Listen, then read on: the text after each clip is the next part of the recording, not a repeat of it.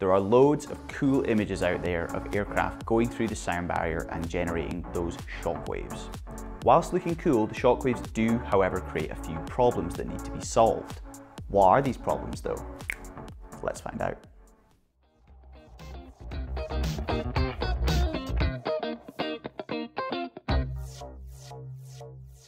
Hi, I'm Grant and welcome to class 21 in the Principles of Flight series.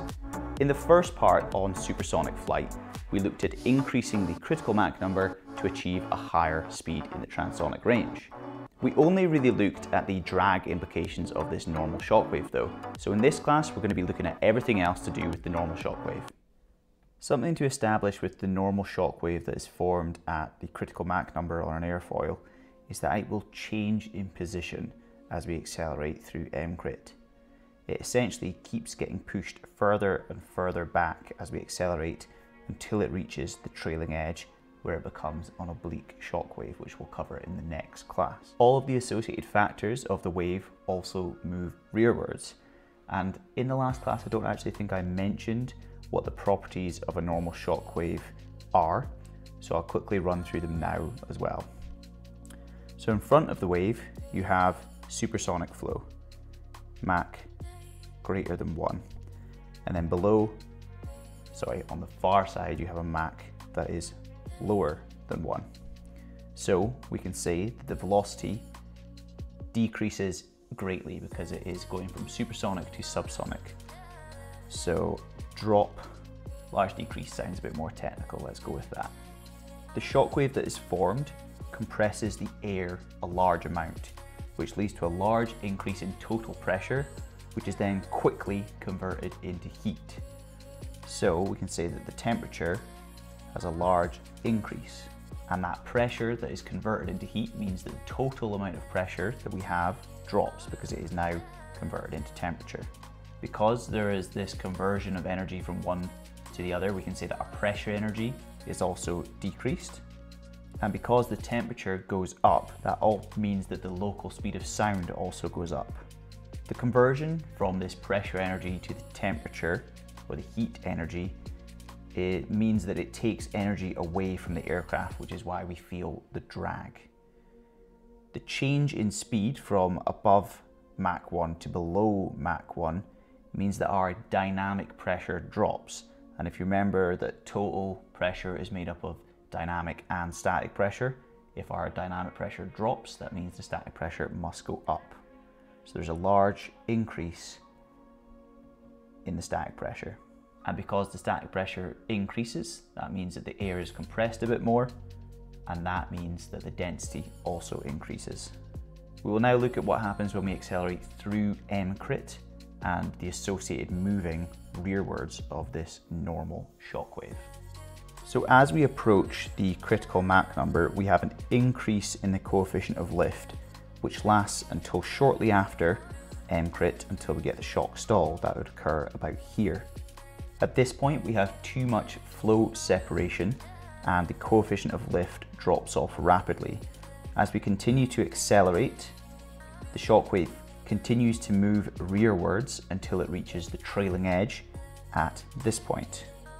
At this point, all the flow over the airfoil is supersonic and relatively stable, so the coefficient of lift starts to rise again, although it recovers to a lower level than before the critical Mach number.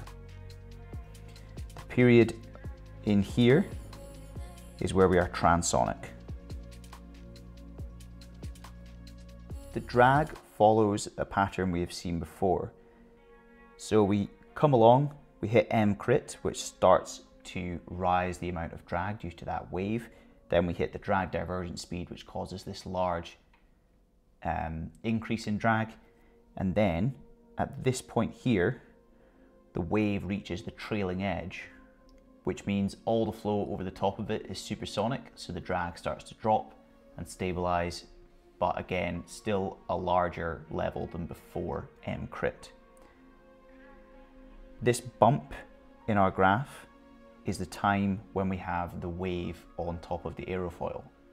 And then after the bump is when the wave reaches the trailing edge. So when we're traveling fast, the compressibility effect of air can no longer be ignored. So we have to view air as a compressible fluid.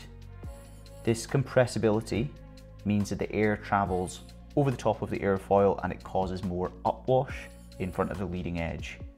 What this means in practice is that for a given angle of attack, we get a larger coefficient of lift. You can see down the bottom here, for this angle of attack down here, we get a larger amount of lift when traveling at very high speeds.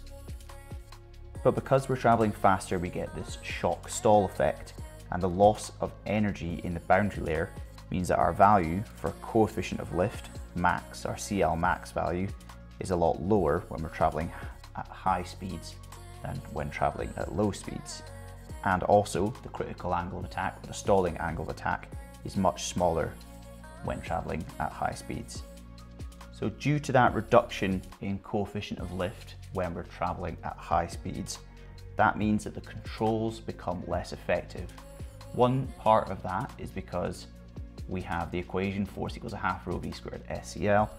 We get a lower amount of coefficient of lift. That means that the overall force is lower and the controls can't produce as much force, and it's harder to maneuver the aircraft. A second component of the control's effectiveness being reduced is that the air will start to separate earlier. And if it separates before the control surface, along here for example, then we have no useful airflow over the control surface. And it can be so bad that the controls become completely ineffective. And this is an especially bad problem at the elevator due to pitch changes associated when accelerating through the critical Mach number. These pitch changes occur because as the wave moves rearwards, the distribution of lift moves around with it, in part due to that increase in static pressure behind the wave. So normally, the center of pressure is around 25% of the mean aerodynamic chord. And as we accelerate, it moves rearwards and eventually settles at around 50% of the mean aerodynamic chord. But as it does so, it doesn't just go in a straight line, it sort of wiggles around before settling at that 50% line. And because it's moving around, that means our balance arm is moving for our lift, and that causes these pitch changes. Another pitching moment can be caused by something known as Mach Tuck. This is where the shockwave-induced separation causes a reduction in downwash at the root, and this reduction in downwash means that we have a lower downward component for our angle of attack at the wing, at the tail. So normally you would have quite a lot of downwash. You'd have an angle of attack which is huge for the negative, but you get this reduction in downwash, so you end up with a much smaller angle of attack. And because we have a smaller angle of attack, that means that our downforce is reduced, downforce goes down, and because we have a lower amount of downwash, combined with this moving center of pressure that we just talked about, that can add to the problem and pitch us nose down. The problem then arises that we pitch down, we accelerate, and we start to speed up, which means we still have a shock wave and we continue to have this reduced downwash, and so on, the loop continues. We solve the problem of Mach Tuck either using speed brakes or by using something called a Mach trim system, or a Mach trimmer, which automatically adjusts the horizontal stabilizer in order to counteract any pitch changes when traveling close to the critical Mach number. So as we increase in altitude, the density of the air decreases. So we have to travel faster in order to produce the correct amount of lift and not stall. This is a slow speed stall. But as we increase in altitude, the less dense air means that it is easier to compress. And the more compressible the air, the more upwash is caused. And as a result, the CL max value and stalling angle of attack are reached sooner. If we plot the stall speeds on a graph, we see this pattern where we have the low speed stalls over here and the high speed shock stalls over here. So as we climb, we have to fly faster and faster. And as we climb, the speed in which this shock stall occurs reduces and reduces. And eventually we reach a point where they match. At this point, the aeroplane is at risk of both slow speed stall and also high speed shock stall. This is what we call our aerodynamic ceiling. This is the highest altitude that we can fly at, and if we fly any higher, these lines would essentially cross and we would be both too slow and too fast. So it would be too slow and low speed stall and also be flying too fast and high speed stall. The point where these lines cross is known as coffin corner, which is pretty overdramatic really, because at this altitude you would have plenty of time to recover from the stall, but nevertheless it's still not a very good place to be. And all the factors that affect a low speed stall, such as the weight of the aircraft, the position of the center of gravity, any maneuvers being carried out, and so on, will mean that the aerodynamic ceiling will change.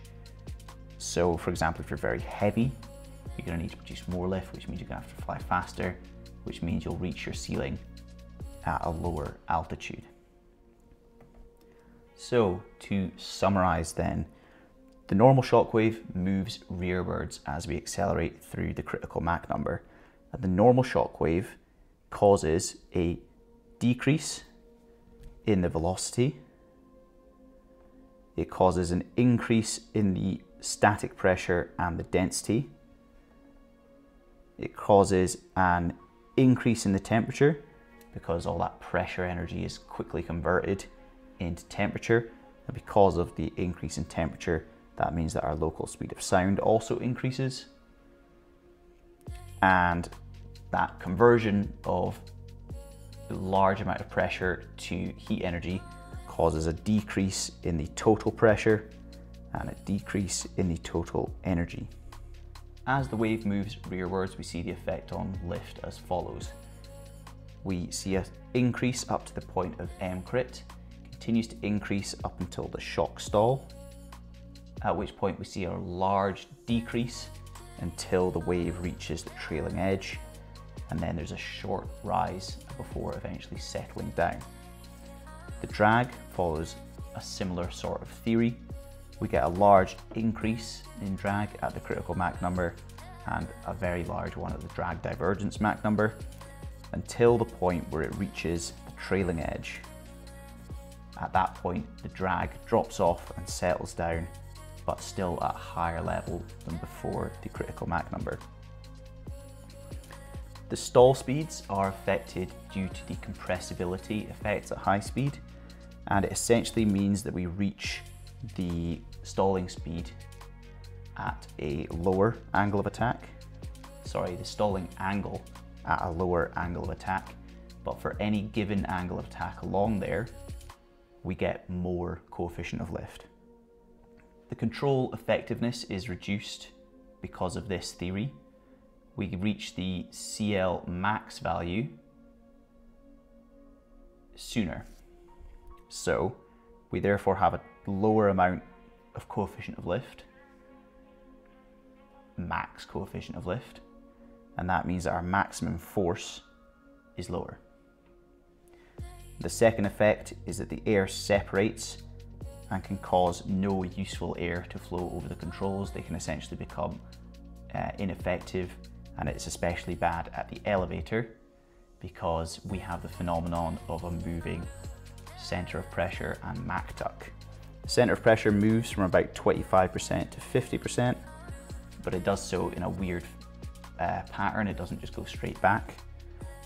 That causes a pitching down moment as the lift is now on a longer balance arm. If we combine that with the effect of Mach Tuck, which is when the air separates and reduces downwash, which reduces the downward component of our angle of attack at the tail, which means our downforce reduces in strength.